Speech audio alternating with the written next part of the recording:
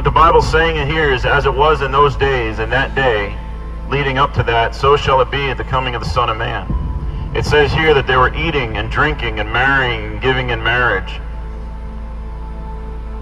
Now these aren't necessarily bad things, but it's painting this picture of this lack of concern. This lack of concern. This judgment was coming upon the world. Imagine this. All of a sudden the rain starts falling. It says the water starts coming up from beneath and it just floods. I bet you then they were taking Noah pretty serious, but you know what? The door was shut. Salvation was no longer available. And there is a judgment coming upon this world. Jesus Christ is going to return in flaming fire, taking vengeance on them that know not God and obey not the gospel of our Lord Jesus Christ.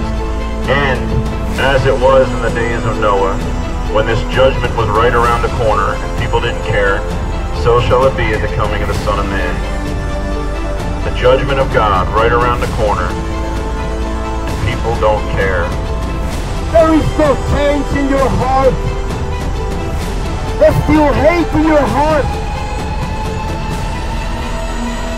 Drunkenness, fornication, adultery, filthiness coming out of your mouth, lust.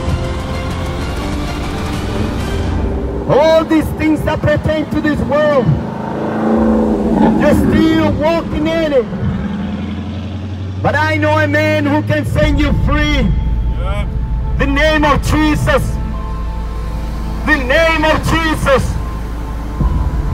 It's time to be reconciled to God, people.